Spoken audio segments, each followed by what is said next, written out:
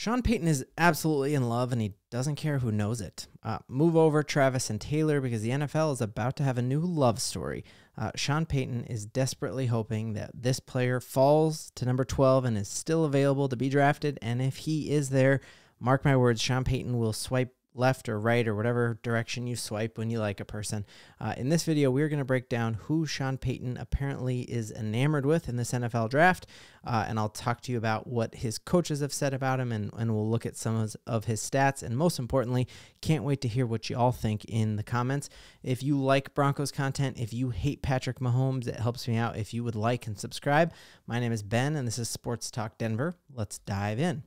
So, according to multiple connected sources, people who like Sean Payton is in love with number 9, the national champion J.J. McCarthy, the 6'3", 209-pound junior out of the University of Michigan, who was 27-1 as a starter with the University of Michigan, and who I remember my brother-in-laws are massive U of M fans, so I watch a ton of games with them, and I remember during his redshirt season when he came in as kind of like a wildcat change of pace quarterback, like thinking, oh my goodness, if the Broncos could get him, I'd be head over heels. I remember thinking he'd be the number 1 pick in the draft.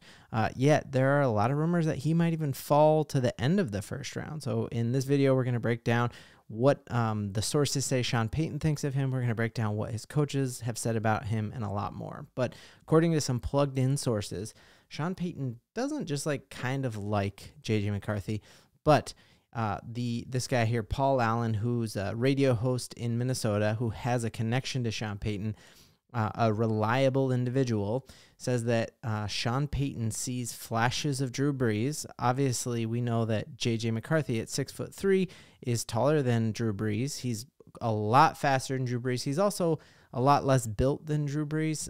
One of the big concerns when I watched JJ, even in that national championship game and throughout the year this year, he was getting dinged up at 6'3", 209. You're kind of a svelte guy, and you're going against Khalil Mack. You're going against, just some beasts. The Condor in the Raiders and with the Las Vegas Raiders. You're just going against some big dudes, and that hits different than playing against college talent.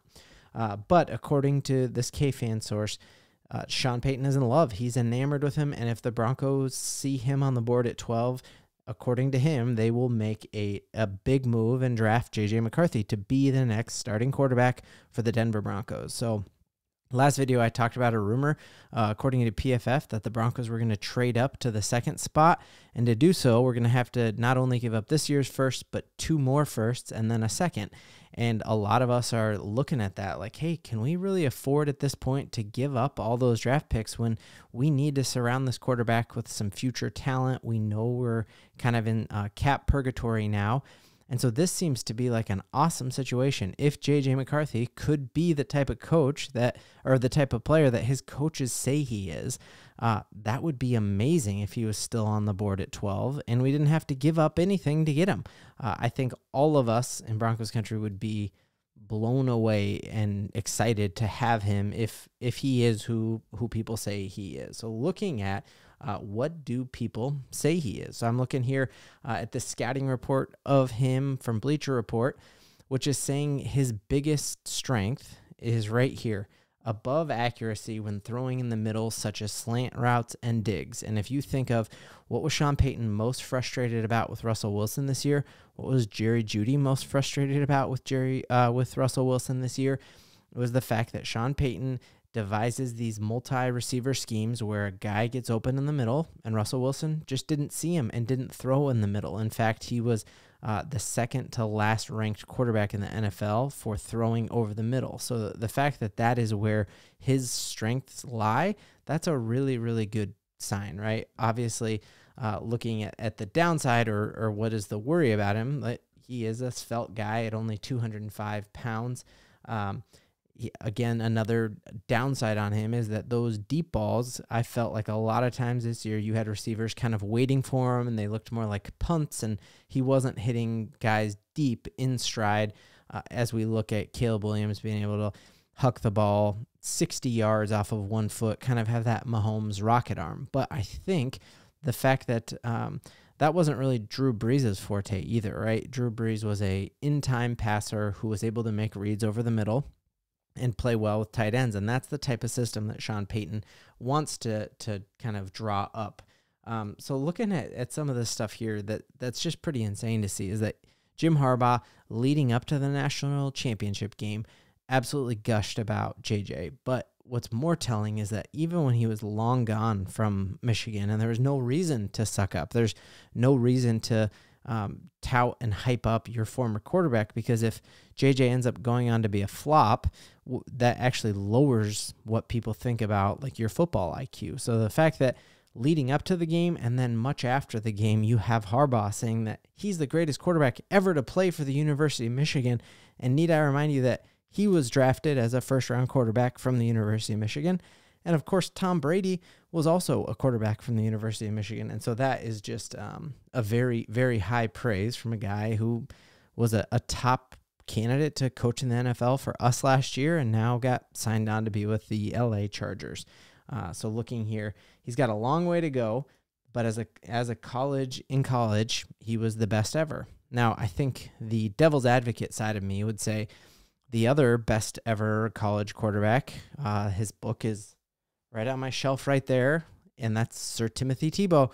And he was a great college quarterback, but that didn't translate to NFL success. But I do think there's a much smaller barrier between college and the pros now. And I think another huge difference is that Jim Harbaugh was running a pro-style offense with the University of Michigan, where the University of Florida was not always doing that. And you had Tim Tebow kind of as a wildcat quarterback and doing jump passes and things you don't often see in the NFL. Although I think Tim Tebow would be a lot more successful in today's NFL than he was when he came out. I should maybe do a video on that and just looking at some of the play design that we have now. And imagine Tim Tebow playing like with the Philadelphia Eagles offense and doing that brotherly shove. Like he could absolutely do that. But looking here, a couple other things that have just been fascinating. Why did this,